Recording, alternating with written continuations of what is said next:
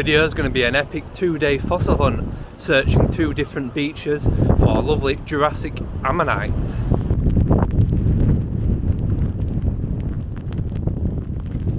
It's quite foggy out there today. It's low tide in about 3.5 hours, 4 hours, something like that. So I'm a little bit early, but I'm going to make my way down anyway. So I was actually out and about at this particular beach a few weeks ago, and on the way down, for the first time I actually saw an adder. And I didn't know this at the time, but adders are the UK's only venomous snake in the wild. So I'll run that footage.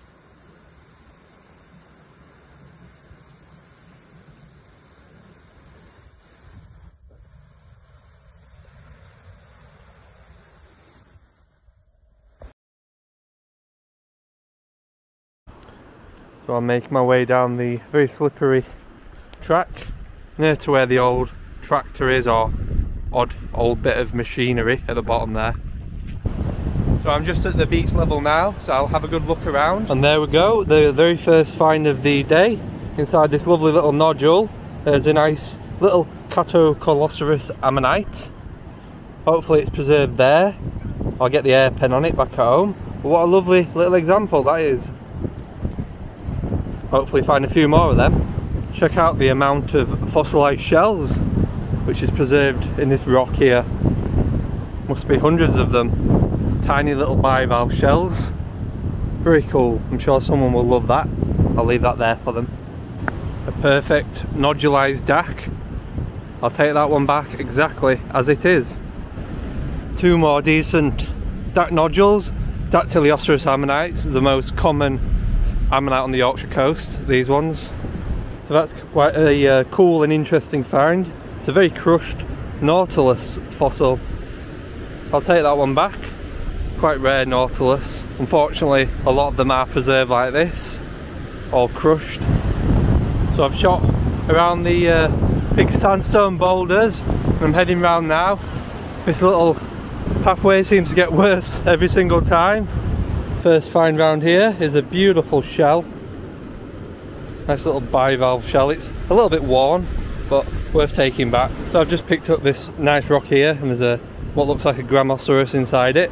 A little Dactylioceras still with its cap of matrix over the top of it. So I'm going to put that one straight in my bag.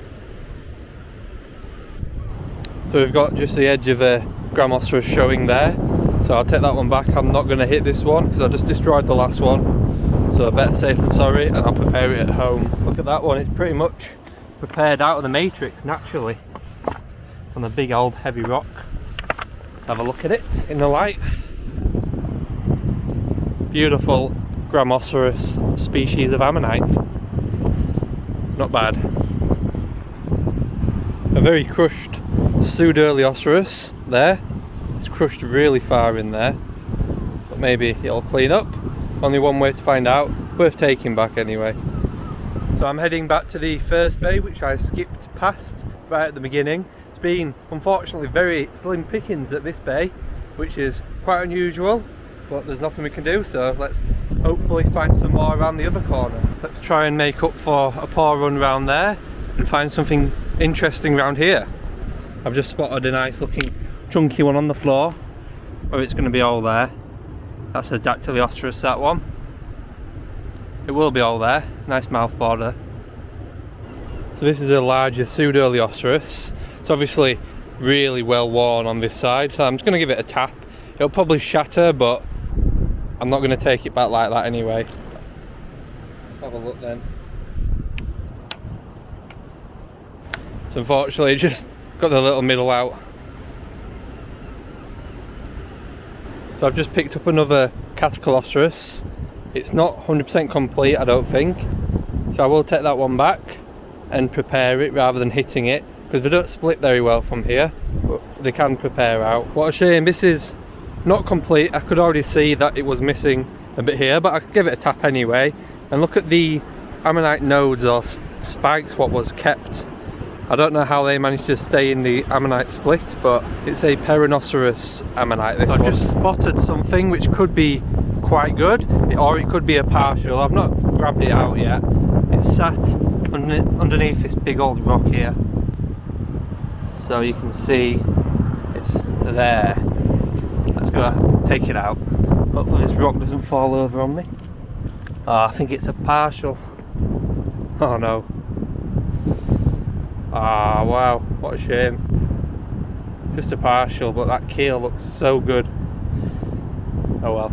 If you would like to purchase your very own fossil from the Yorkshire coast, please check out my website called buyafossil.com. There's loads of beautiful ammonites available for purchase. There's also fossilised and other interesting fossils. Please take a look if you are interested. Thank you.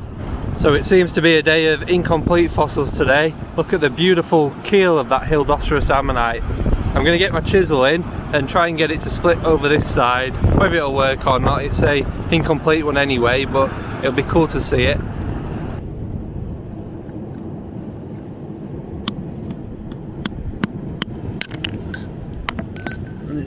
While it's not a totally complete example, I'll be able to make a smaller fossil from it. I'll take this outer whorl down, maybe take it down to about there, and it'll be a nice size smaller Hildoceras. This is also a different species of Hildy. Finally something what looks quite good. Lovely little Hildoceras in a nodule.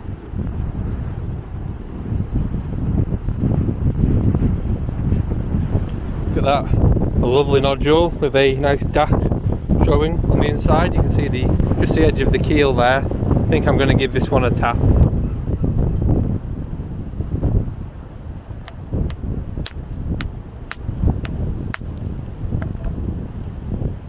Well, it looks like a good split. Again, the preservation from here may not be brilliant, but let's have a look. Ah, that's a shame. Good as it could have gone, I guess, but it's missing all the middle. It's all stayed on the other half. Kind of expected that though. Oh well. I do seem to be finding quite a few lovely dac nodules, but I'm looking for the chunky ones. But they must be all hiding today, because I've only found that one right at the beginning. Can't go wrong with that. Lovely split. Just saw the one edge, and it's revealed a lovely Hildoceras ammonite. Beautiful. So this is one of them really cool bivalve shells. They've got like weird lumps and bumps on them. Don't know the name for this particular species of them, but I really want to find a fresh one. Got very lucky with this split. I didn't expect it to go like this. I think it's a Perinoceras, but in fact, yeah, I'm pretty sure it is, because it's got little nodes there. See in the corner, lovely little nodes. What a lovely split. Pleased with that. Really enjoying my time here today. Now the rain stopped, it's turned absolutely beautiful. No one else on the beach today as well, so I've got it all to myself. Once I reach the end there, I think I'm going to have another look back, just for the sake of it, since I've got so much time. Another lumpy and bumpy bivalve shell. A little bit crisper, this one, but it's still being in the sea. You can tell because it's worn away the little patterns. So we got yet another lovely Hildy. Now I saw this little crack, so I thought, oh, it may be worth a little tap. I popped it, and look at that. Beautiful fossilised Hildoceras ammonite. Doesn't get much better than that, although the size could be a bit bigger, but other than that I'm not complaining. You can see the tide is definitely turned now and it's on its way in, so I won't be here much longer. Luckily there's a clear way off the beach at this particular beach. So I've just popped this little worn one with my hammer, and look at the middle of that. I'll take the rest of the rock off with my air tools at home, because I don't want to ruin it, because the middle of this is just beautiful. It goes all the way. That's me done for this beach. I'm going to head up the long walk up the cliff, and you can enjoy the video tomorrow. Morning everybody, welcome back to day 2 of the fossil hunting trip. So in today's hunt I've come to Runswick Bay. I'm going to be having a quick look towards the rope all the way over there, and then towards low tide I'll have a nip around this way towards Port Mulgrave, and I'll see what's around there. The tide is obviously well in, but I always like to come early. You never know what will be washed up. Well, it's another beautiful day on the Yorkshire coast. Not sure how much there will be to find today. Hopefully there'll be a fair bit when the tide's gone out. So falling out of this rather fresh landslide here. There's a large slab of shale with a nodule sticking out here, and this could be the type which usually contains tenucostatum ammonites. So using my hammer and chisel, I'm going to chisel it out.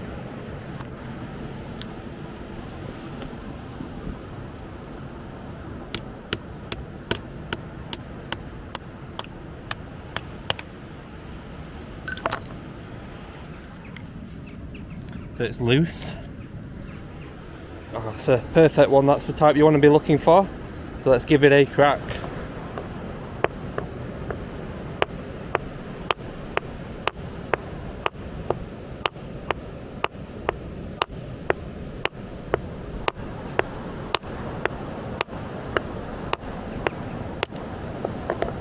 So we've got a split, and if I peel away this little bit, you can see there is an ammonite on the inside. So yeah, there's a tenucostatum ammonite in there, so it is one that needs to be taken back and prepared. It's not preserved perfectly. You can see it's crushed a little bit on this outer whorl, but I should be able to make it look a little bit more presentable back at home with my air tools. So we've got quite an interesting find here. It could be an ichthyosaur vertebra, and this is from the grey shales, so it's a little bit rarer to find bone. Not sure if I've ever found very much bone in this type of material. Let's have a little chisel and see if my thoughts are correct.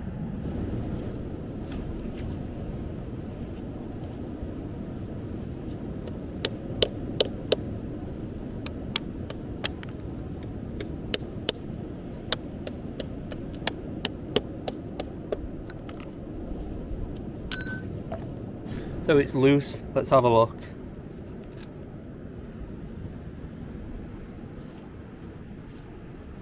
It's hard to say, but I think it is. Yeah, so it is an ichthyosaur vertebra. Very fragile, this. Oh, there we go. So the middle just popped off it, revealing the little centre there. Very cool. Shame it's so fragile. If you do enjoy watching these fossil hunting videos, please remember to hit that like button and subscribe if you want to see more in the future.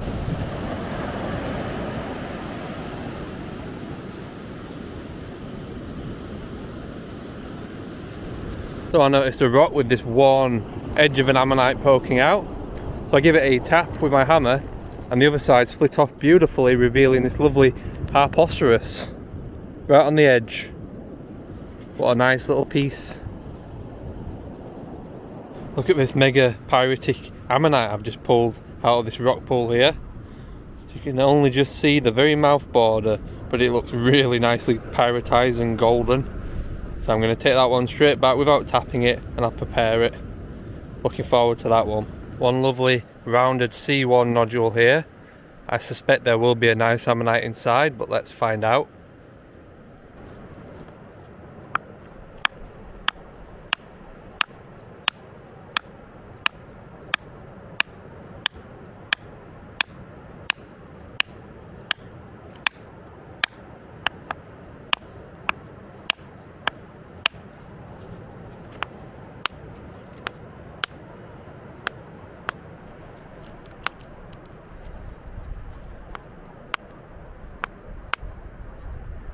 So we have got a nice looking tenucostatum ammonite inside there.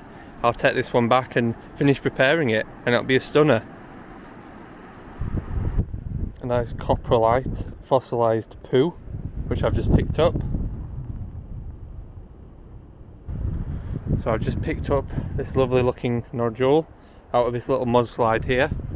Lots of shale slabs, all rusty colours. And I popped it open to reveal this lovely Dactylioceras on the inside.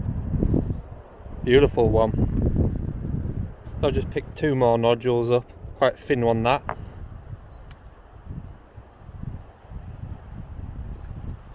So I've just picked up this rock pooly ammonite. You see it's a nice rounded nodule and there's a nice keel running through it. So I'm going to get my chisel in and see if it splits well.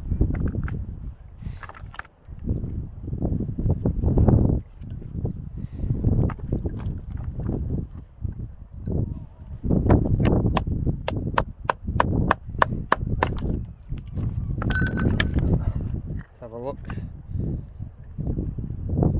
Oh, it's a beauty.